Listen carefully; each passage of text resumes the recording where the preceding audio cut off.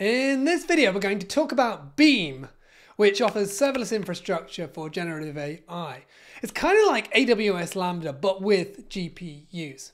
So at a high level, we can take our Python code that uses, say, transformers or torch and wrap it in a function. And that function then gets deployed onto Beam's infrastructure and is available to us via a HTTPS endpoint. So let's get to it. So the first thing we need to do is install the Beam CLI using the command from the docs. It should ask you to configure your credentials, but if not, call Beam configure and paste them in from the API keys page. These credentials will be saved under the Beam directory if you're using a Mac. The installer will also install the Beam PI package, but you can also do that manually by running pip install beam-sdk. You'll also have to register a credit card on your account, and for me it charged the card $5 and then immediately refunded it. And you can see the various charges for the amount of usage you have on the pricing page. So I'll put a link to that in the description. Now let's have a look at a little app that I want to deploy to Beam. So this app takes an audio file and returns a transcript as JSON. So let's have a quick look. So you can see at the top, we import from transformers the pipeline function. We're importing torch as well. We then create a pipeline. So it's an automatic speech recognition pipeline, and we're using the distill whisper model. And then if we come down a little bit, we can see our transcript function. So that's going to take in an audio path. It creates the pipeline at the top. And then we call that pipe that we created. We're indicating the audio path, the chunk length, the batch size, and we're telling it we want to return timestamp. Then we print out how long it took and return the output. And then if we scroll down a little bit more, you can see we're passing in an MP3 for a podcast about artificial intelligence. It's like an overview of what's going on. So let's update this file so that it's going to work with Beam. So let's go to the top and we'll import some modules from Beam. Okay, then we need to define our Beam app. We'll give it a name. We specify the runtime, so we'll specify how many CPUs, the memory, which GPU we want to use. So the choice is T4, A10G, or A100, so all NVIDIA. Then we need to specify the image that the container is going to use. We specify a Python version, which Python packages we're going to use.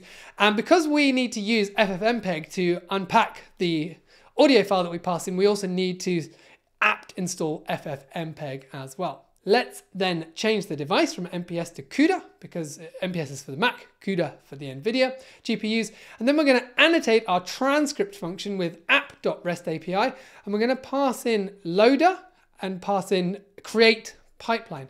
Now what that means is that it's going to call that create pipeline function just once on the startup of the deployment, and then not every single time that we call our function.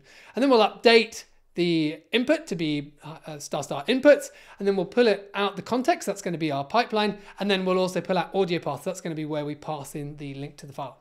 Let's now come over to another tab, and we're going to just set this Beam disable open browser to true, because I don't want it to automatically open the Beam dashboard. And then we're going to call Beam serve app.py.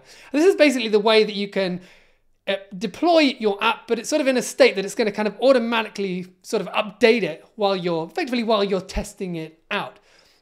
And you can see when we run that, it builds a container, it uploads the files, it starts the container, and then it gives us invocation details, and then it says, hey, I'm ready for tasks. So I've put all of that into a file called call.py. You can see we've got the audio path at the top. We're creating our payload. We've then got a bunch of headers. The authorization key in there is the base 64 encoding of our key and our secret. You see we've got a URL in there that came from the terminal.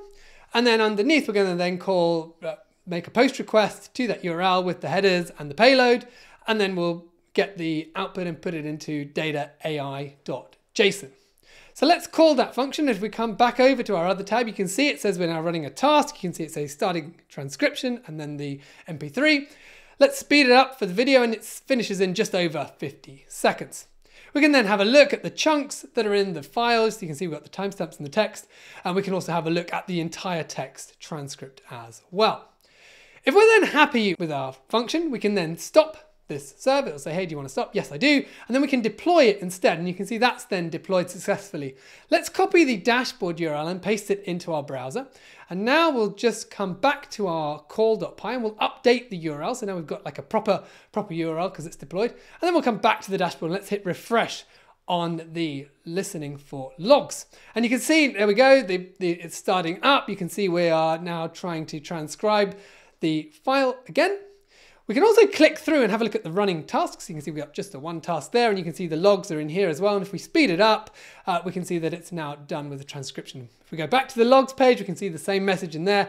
And if you look on the overview, we can see an overview of what's happening, and also it's got the same message in there. There are also various metrics that we can see on the metrics tab.